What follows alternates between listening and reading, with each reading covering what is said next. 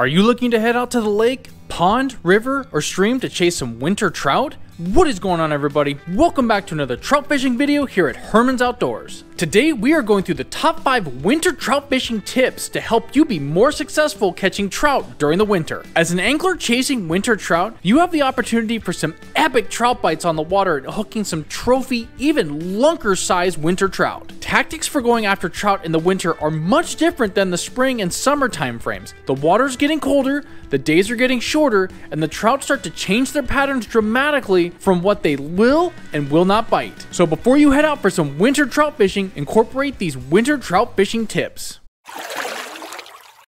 Number 5. Find slow waters and fish close to the bank. When fall transitions into winter fishing, trout start to hang out in the slower moving waters in creeks and rivers. And in ponds and lakes, the trout start to move from the cooler, deeper water in the summer to the shallower and warmer water towards the bank. Whether fly fishing or gear fishing creeks and rivers, trout tend to hang out in the slower moving water. A trout's metabolism slows down dramatically in the winter and they want to spend less energy, which the slower water moving provides. So target slower water in streams, creeks, and rivers. And for fishing lakes or ponds, fish close to the bank. As water temps drop, trout move from the deeper to shallower water looking for warmer water. The trout will keep close to the bank, so start plunking bait or cast some spinners. Then it won't be long before you hook into a trout or two.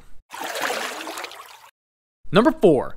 Bring extra warm clothes. Some of the best trout fishing I have experienced has come in super cold, snowy temperatures when the snow is sticking to your face. So if you plan to head out to chase trout in the cold temperatures, bundle up and make sure you have enough layers to keep warm out trout fishing. My rule of thumb is always layer up more than you need and remove layers as the day warms up. And I always take a waterproof rain jacket because you never know when it's going to rain, hail, sleet, or snow. And if you stand in the water with breathable waders, those extra layers will keep you warm. And a pro tip, always have an extra set of clothes in the vehicle. I've had too many instances of falling into a creek or river with my waders, and the next thing I know, there's water in my waders all the way down into my boot. And that water is cold. Brr. Or you might even run into a leaky wader. Ugh, too many of those. Nobody likes to drive home after a day of fishing in wet clothes, so pack an extra set in case you get wet or have leaky waders. Trust me, don't ask me how I know. Number 3.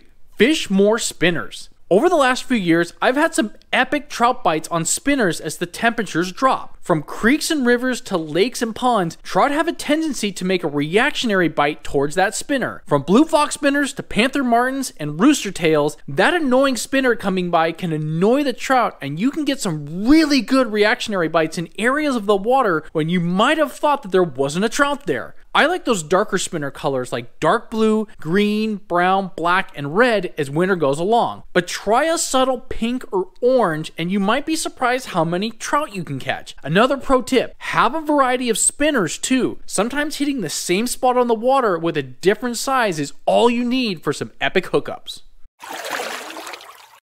Number 2, sleep in, fish later. Conventional wisdom would say to get up early and fish the early morning for trout. Well, that might be true in the spring and the summer when temperatures are warmer. Sleeping in can actually be effective when chasing trout in the winter. When temperatures drop into the 40s, 30s, and even the 20s, you're better off hitting the water later, say 11 a.m. to 3 p.m. Trout tend to bite less in those colder waters as their metabolism drops. But over the course of the day, the rising sun can warm the water and give the trout that jolt to start moving and looking for food. That's why waiting for the sun to be higher in the sky and warm up the water can be more productive in producing bites. Plus, you can sleep in, have a nice cup of coffee in the morning, cook some breakfast, take your time getting to the fishing spot. And there's nothing I like more than showing up at 12:30 in the afternoon and catch 3 trout right away while everybody else is looking at me like, dude, who's this guy that just showed up and is hammering all these trout? What the heck is he doing right that we aren't? So sleep in and hammer those afternoon trout, kids.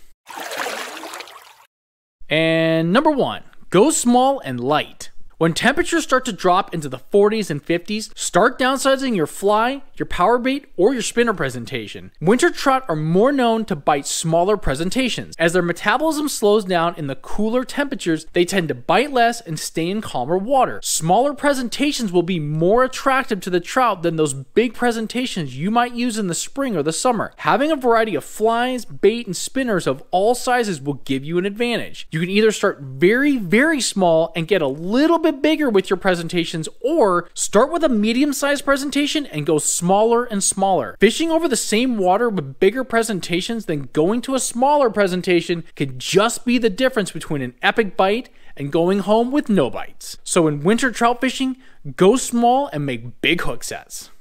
And that's my top 5 winter trout fishing tips. Hope you enjoyed the video, and if you did, hit that like button. Comment below on your favorite winter trout fishing tip. If you like winter trout fishing, crabbing, salmon fishing, and other outdoor content, hit that subscribe button below. Now get out there and catch some winter trout, and just know, you can't catch them from the couch.